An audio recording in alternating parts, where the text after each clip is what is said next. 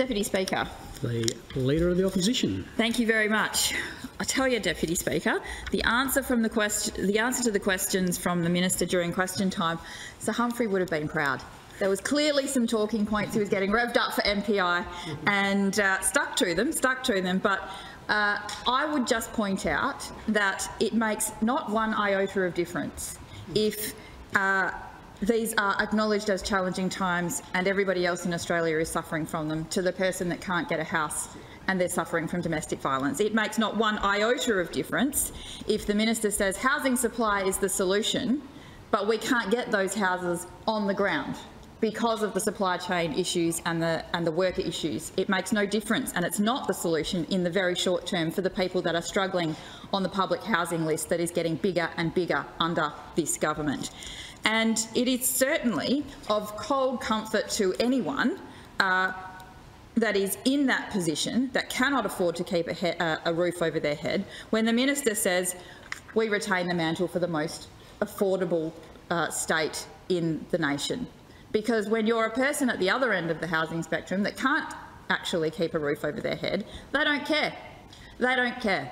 And so the challenge for the Minister, who I acknowledge, because he says it repeatedly and repeatedly and repeatedly in this place, that they are doing everything that they can, is that unfortunately it's not enough. And the metrics under this government that measure how you are actually addressing these issues show that under this McGowan Labor government, access to housing, whether it's in the community housing section of the housing continuum, whether it's public housing, whether it's grow housing, whether it's the rental market, all of those issues have gotten worse under this government. So the number of public houses decreased under the Labor government. The number of grow houses available under this government has decreased. The vacancies in the grow housing market, the member for Moore spoke to, and I have got no doubt continue to talk about the excess that he has vacant in the Midwest when there are challenges for attracting and retaining workers and accommodating essential workers in the region. 182 vacant houses in the Pilbara tops the list. Grow housing, followed very closely, I might add, by 118 in the wheat belt. Very frustrating when these communities see these houses lying vacant. And the purchases on the spot market, as the Leader of the Liberal Party pointed out, have significantly decreased under this government compared to when the Liberal National government was in power. 97 in 2013-14, down to just 14 in 2021. There is more that this government could be doing, quite clearly. And I know this Minister likes to play the blame game. He likes to hark back to when we were in government and point out some of the things he thinks are failures. But I would also point out, Minister, that in 2010 it was the Liberal National government leading the way nationally with the release of Australia's first affordable housing strategy and introducing that housing continuum for government to start working towards investing not only in social housing, but working with shared equity, with Key Start loans, with making sure that we were providing support and rental assistance for those that required it to keep people from having to move out of the housing that they already were in, and making sure that we had a whole continuum of housing available. Very successful. And actually, we set a target of 20,000 homes in Western Australia when it was first released, to reach that by 2020. And in 2015, we had to reset the target to increase it because we'd hit it. We'd hit it. And so I'm happy to acknowledge that there are some things under our government that we might not have got right. But in terms of housing, there is a continuation of that strategy under your government, building on the successes that we put in place, an acknowledgement that we actually exceeded expectations when we were in government in terms of building and delivering new houses. And unfortunately, all the metrics under your government have gone in the opposite direction.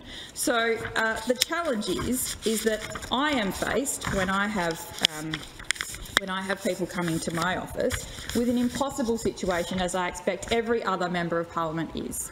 And I've got 3 examples from my electorate, Minister, and I have changed the names of these people for privacy because I do have very small communities in my electorate and they probably are immediately identifiable.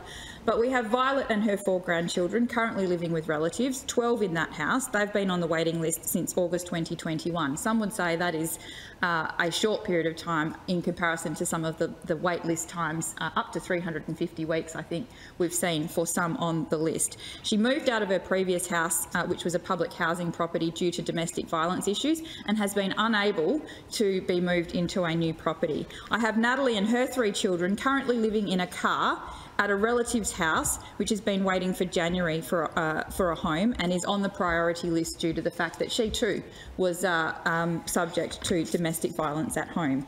And Crystal and her 3 children have been living with relatives in 2 of my communities across the electorate, and they've been waiting for over 8 months. And the feedback from constituents who end up in my office appears to be that the houses are not available because of maintenance issues, so there clearly isn't and hasn't been attention paid to this, and that there is a very good understanding in the community of which houses require maintenance and what needs to be done. So they are frustrated beyond measure that they actually can't get in and have a roof over their house.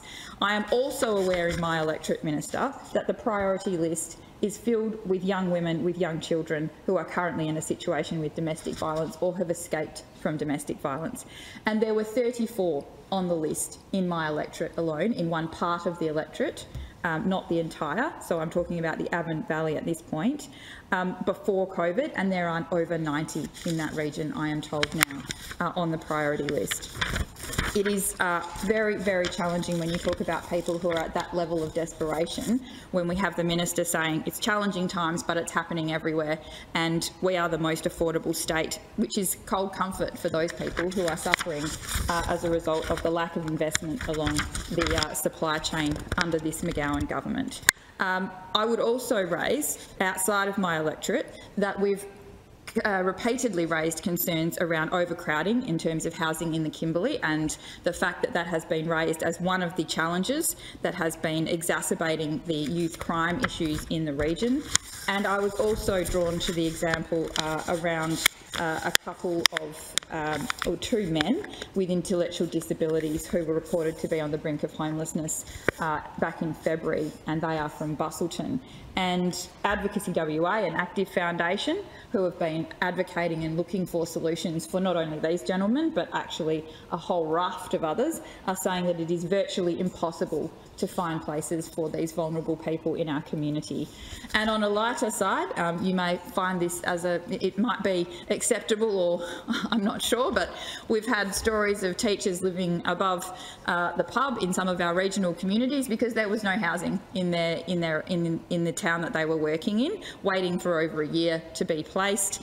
And I'm also aware that it's not been uncommon, particularly in my electorate, for new graduates, in particular teachers, to sometimes find themselves sharing a house with the principal of the school because there's been no housing. I don't think that's acceptable in anyone's book. I don't think that's appropriate, and what they're then left to is to find a solution in the private sector, which is very difficult. We need action from this government, not just words. We need a minister that, instead of the multiple media statements and the repeated statement that we're doing everything we can, to actually get some rubber to hit the road in a circumstance where some of these, acknowledging that there is investment being made down the track, there is a crisis here and now.